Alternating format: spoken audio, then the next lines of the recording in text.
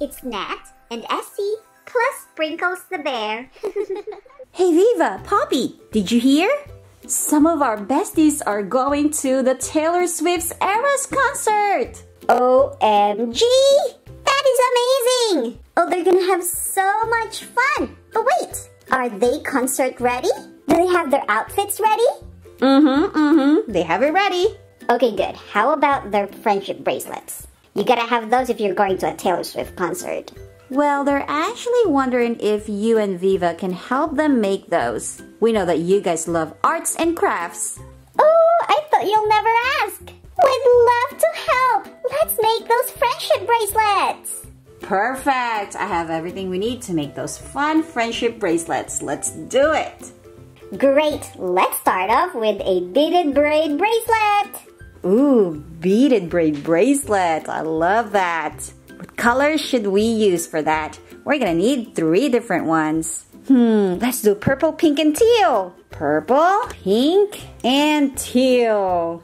I went ahead and cut those cords, and then we're gonna need to tie a knot right here at the end. And now it's time to braid the cords. Just like what you do when you would braid your hair. You just grab a string on the left and cross it over to the string in the middle, and then you get the string on the right and then cross it over to the string in the middle, and then repeat and repeat. Let's go ahead and stop right here because it's time to put a bead. Let's get this cube bead that has a heart-shaped design. Let's thread that in the purple cord. Put it right there. Now we just continue braiding.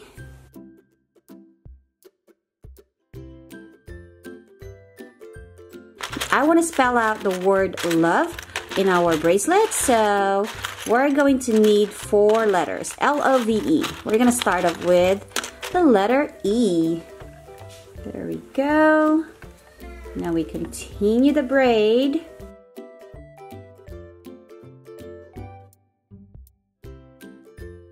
Then let's get the letter V.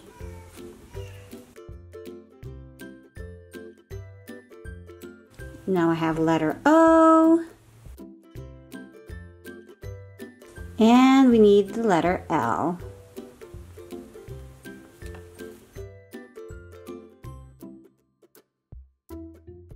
I have another of that heart cube bead. Now we are ready to tie it up at the end. Here's our first bracelet. Awesome! Now it's time to make a double strand beaded bracelet. Oh, I love those too. What colors of cords would you like to use for that, Viva? Let's do orange and blue. Here we go. Here's our blue and orange cords. Let's go ahead and secure the end. Let's get a big round bead. And then let's get some smaller beads. And we're just gonna go with different colors. We're gonna put 3 small beads on each cord. And then we'll get another of that big bead. And this is how it's gonna look like. Let's do that one more time.